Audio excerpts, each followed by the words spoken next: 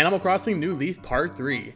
Started the day by checking my mail and the guy who was supposed to be the mayor sent me a letter. Thanks for the job, I guess. And it's Sunday morning, which means it is time to buy some stonks. I only had 30,000 bells on me though, so I can only afford 300 of them, but hopefully I can turn these into a small profit. Fauna asked me to come over to our house later, so you know I couldn't turn that down. I'll be stopping by her place later.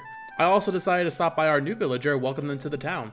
She says she's heard great things about Reese's, which must be because our first episode of this series already got over 1,000 views. And seriously guys, thank you so much for that. I didn't think this series would take off like this. Nate asked us to take a delivery, which I immediately regretted delivering because I realized it was a crane game. I really wish I would have known that, so I could have just kept it, but I still need that approval rating, so I guess I'll deal with it.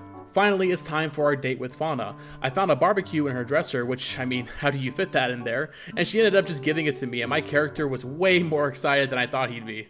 She also sold me her bed for 2,500 bells, which I mean, is a pretty good deal, but like, where is she gonna sleep now? Subscribe for part 4.